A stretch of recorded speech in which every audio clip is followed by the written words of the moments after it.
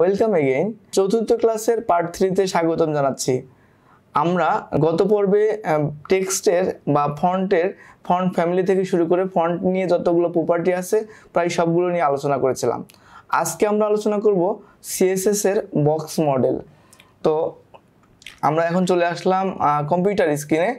এখানে এসে আমরা ক্লাস 4 এর মধ্যে আমরা পার্ট 3 আমরা তৈরি করলাম। ওকে, তো পার্ট 3 এর মধ্যে গিয়ে আমাকে নিতে হবে একটা ফাইল text.html এবং এখানে আমাকে আরো একটা নিতে হবে, সেটা হলো style.css। তো এই দুটো ফাইল আমি ওপেন করে নিলাম। পার্ট 3 ওকে।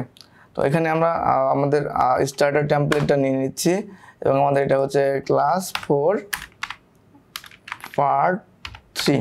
ওকে, তো এটাতে আমরা CSS-টা লিঙ্ক করাচ্ছি। CSS এখানে লিঙ্ক যদি ক্লিক করে দেন তাহলে এটা ডিফল্টভাবে এই নামটা চলে আসে। ওকে, এবং দেন আমাদের এখানে যেটা করতে চাচ্ছি সেটা হলো একটা বক্স তৈরি করব। আমরা কি করব, একটা বক্স তৈরি করব। তো বক্স তৈরি করার জন্য আমরা এখন একটা কনসেপ্ট শিখব, সেটা ডিভ। আমরা ডিভ মানে কি বুঝি? ডিভ মানে হলো একটা আপনি ডিব্বার সাথে তুলনা করতে পারেন, অর্থাৎ একটা এরিয়া। সেই এরিয়ার মধ্যে আমরা কোনো কিছু লিখবো, ঠিক আছে?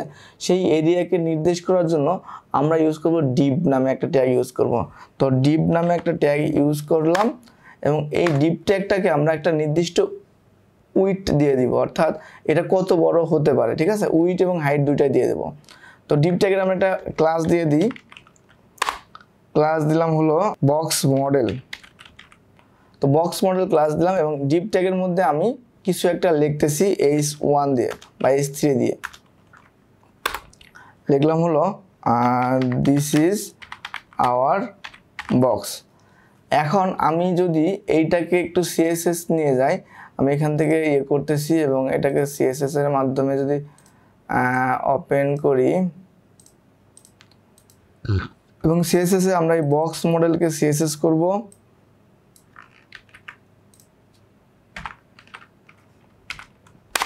তো এখানে আমরা CSS এ জাস্ট উইডথ দেব, উইডথ দিলাম বা 200 পিক্সেল এবং আমরা একটা হাইট দেব, ঠিক আছে?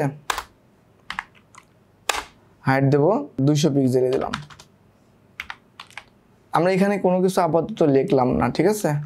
তাহলে আমাদের একটা ব্ল্যাঙ্ক একটা ডিভ তৈরি হলো বা একটা কোটা তৈরি হলো বা একটা কন্টেইনার তৈরি হলো, যার উইডথ হাইট দুইটাই 200 পিক্সেল করে। এখন এইটার আমরা যদি একটা ব্যাকগ্রাউন্ড কালার দিয়ে দিই, এটার ব্যাকগ্রাউন্ড কালারটা দিয়ে দিচ্ছি।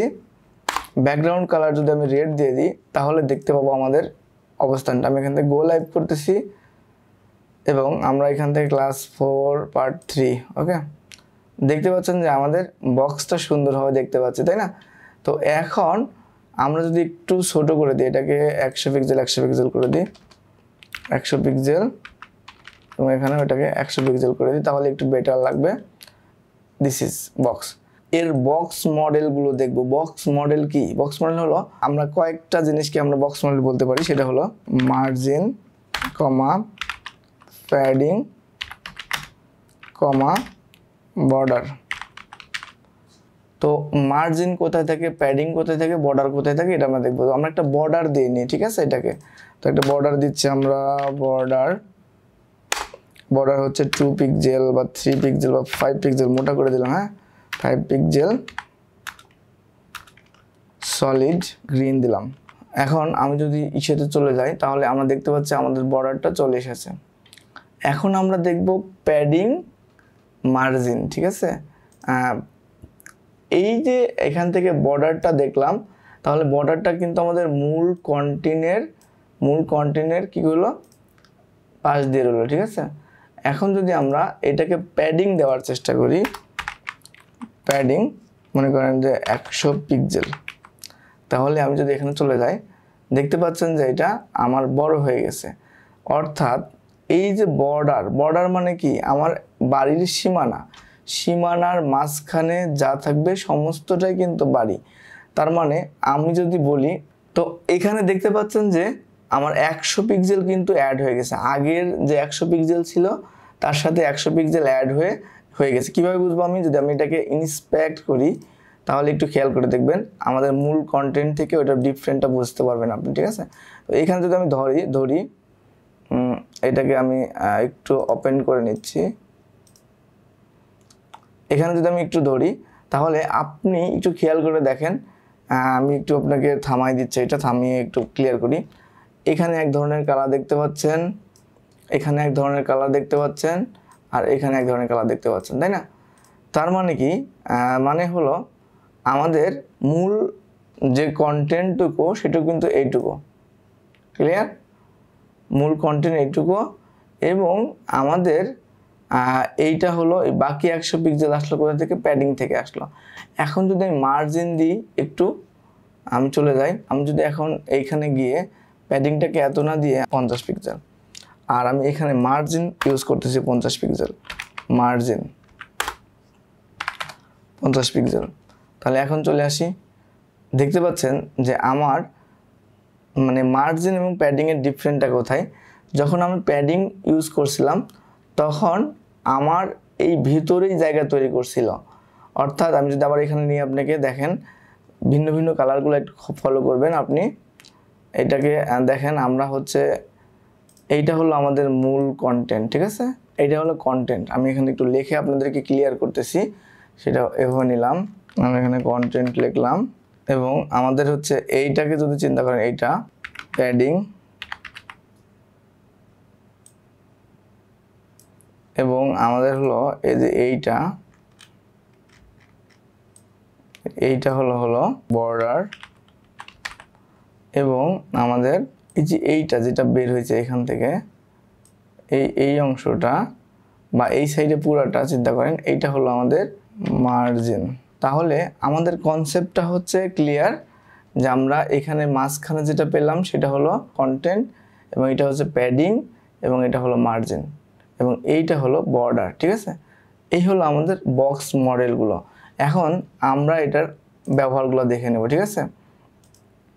তো আমরা কি করতে পারি? এই যে প্যাডিং, মার্জিন বা বর্ডার, এই তিনটা আমরা ইউজ করার ক্ষেত্রে বিভিন্ন সাইড আছে না, এক এক সাইডকে আমরা আলাদা আলাদা মান দিতে পারবো। তো আমি যদি এখন এইটার মধ্যে আমি আরও একটা ডিপ তৈরি করতেছি, ডিপ তৈরি করলাম এবং ডিপ তৈরি করে আমি একটা ছোট্ট কিছু লিখতে চাচ্ছি, সেটা হলো মনে করেন যে আমাদের এটাও ব্ল্যাঙ্ক রাখলাম এবং এই ডিপটার আমরা নাম দিলাম হলো স্মল, ঠিক আছে? ক্লাস স্মল, ওকে? এই স্মল ডিপটাকে ধরে আমরা একটু CSS করি,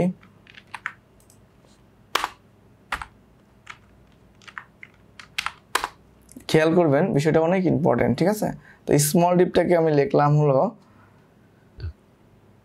ব্যাকগ্রাউন্ড কালার দিয়ে দিই, তাহলে বোঝা যাবে না, মনে করেন যে আমরা ব্যাকগ্রাউন্ড কালার এটা ইউজ করলাম এবং আমাদের হাইট উইড না দিলে তো বুঝবেন না, উইড হলো 50 পিক্সেল এবং হাইট 50 পিক্সেল। এখন যদি আমরা এটাকে দেখার চেষ্টা করি, দেখেন এখানে আমাদের এটা তৈরি হয়েছে, ঠিক আছে? তো এখন আমরা ইউজ করা শিখবো হচ্ছে এটার মার্জিন, প্যাডিং এবং বর্ডার। তো আমরা এটাকে বর্ডার দিতে চাচ্ছি এক সাইডে, তাহলে আমি লিখতে পারবো বর্ডার 1 পিক্সেল সলিড। এখন সলিড ছাড়াও কিন্তু বর্ডারের আরও অনেকগুলো জিনিস আছে, সেগুলো আমরা দেখতেছি। এটা কালার কোড, এখান থেকে ধরলে আপনি বিভিন্ন রকম কালার আপনি দিতে পারবেন এবং এগুলো হচ্ছে কালার কোড আকারে কনভার্ট হয়ে যাবে, ঠিক আছে? এখন আমার এখানে একটা বর্ডার কিন্তু চলে এসেছে, তাই না?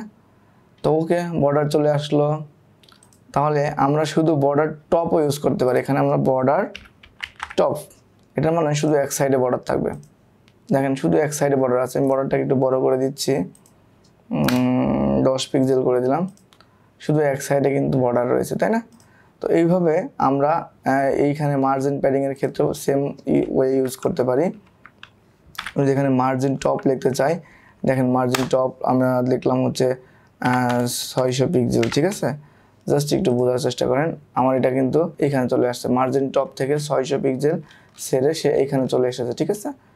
তো এটা হলো আমাদের মার্জিন টপটাকে 600 পিক্সেল না করে 60 পিক্সেল যদি করতাম, তাহলে দেখতে পাচ্ছেন যে এখান থেকে টপ থেকে 60 পিক্সেল নিচে নেমে এসেছে। এই হলো আমাদের মার্জিন। সেমভাবে আপনারা টপের জায়গায় আপনি বটম দিতে পারেন, বটম দিলে দেখবেন যে এটা বটম থেকে উপরে চলে গেছে। মার্জিন, প্যাডিং, এই সেমভাবে আমরা সবগুলোই লিখতে পারবো। আশা করি মার্জিন প্যাডিং নিয়ে আপনাদের একটা ক্লিয়ার ধারণা হয়েছে এবং এইটার সাহায্যে আমরা কিন্তু কন্টেন্টকে নড়াচড়া করাইতে পারি, এক জায়গা থেকে আরেক জায়গায় পৌঁছাই দিতে পারি। যেমন দেখতে পাচ্ছেন এটাকে আমি যদি এইদিকে নিয়ে আসতে চাই তাহলে আমাকে আরেকটা সুন্দর একটা সিস্টেম আজকে আপনাদেরকে দেখিয়ে দিই। এই ইন্সপেক্টের মাধ্যমে আমরা সিএসএস করতে পারি। কিভাবে করব? জাস্ট এটাকে ধরবেন, এমনি ইন্সপেক্ট করবেন, তাহলে আপনার নিচে এটা চলে আসবে এবং এটা আপনার প্রথম দিকে এরকম নাও থাকতে পারে, এভাবে থাকতে পারে, এভাবে থাকতে পারে। সেক্ষেত্রে আপনি এই 3 ডটে ক্লিক করে এখান থেকে এই যে নিচের আইকনটা, এই ডাউন আইকনে ক্লিক করলে আপনার এখানে চলে আসবে এবং এখানে আসলে দেখতে পাচ্ছেন স্মল নামক একটা ক্লাস, আমরা যে ক্লাসটা HTML লিখছিলাম সেটা চলে এসেছে এখানে। এখন আমরা এখানে এটাকে স্মলকে ধরে যদি দেখেন আমরা যে CSS2 করছিলাম সেগুলো কিন্তু এখানে দেখতে পাচ্ছেন, তাই না? এখন আমি যদি এখান থেকে লেখার এই যে মার্জিন টপ, দেখেন মার্জিন বটমটাকে আমরা হচ্ছে মার্জিন যদি লেফট করে দিই, লেফট করে দেখেন লেফট হচ্ছে, এবং এটাকে যদি আমরা এখান থেকে সরানো কমাই বানানো করি তাহলে দেখতে পাচ্ছেন যে এটা কমতেছে বাড়তেছে, ঠিক আছে? এই হলো মার্জিনের ব্যাপারটা রয়ে গেল। এই সেমভাবে যদি আমি একটু প্যাডিং করতে চাই, প্যাডিং, তাহলে আপনার লাইফ টাইম দেখতে পারবেন যে কীভাবে আপনার মানে কোডটা কাজ করতেছে। আমি এখানে 50 পিক্সেল দিলাম, দেখতে পাচ্ছেন যে আমার প্যাডিংটা 50 পিক্সেল হয়ে গেল। আমি যদি এটা ছোটো করি তাহলে এখানে আমরা প্যাডিংয়ের হিসাবটা কিন্তু বুঝতে পারতেছি, ঠিক আছে? প্যাডিংটা কোথায় কাজ করতেছে। তো এই হলো প্যাডিং। প্যাডিং যদি আমরা মার্জিন লেফটে দিতে পারি, রাইটে দিতে পারি, বিভিন্নভাবে আমরা বিভিন্ন পজিশনে আমরা কিন্তু এই প্যাডিং ইউজ করতে পারবো। প্যাডিং, মার্জিন এবং হলো বর্ডার, এইগুলোকে মিলেই বলা হয় বক্স মডেল। তো এই বক্স মডেল প্রপার্টিগুলো আপনার আশা করি ধারণাগুলো ক্লিয়ার হয়েছে এবং পরবর্তী ভিডিও নিয়ে খুবই শীঘ্রই দেখা হচ্ছে। সেই পর্যন্ত সবাই ভালো থাকবেন, সঙ্গে থাকবেন। আল্লাহ হাফেজ।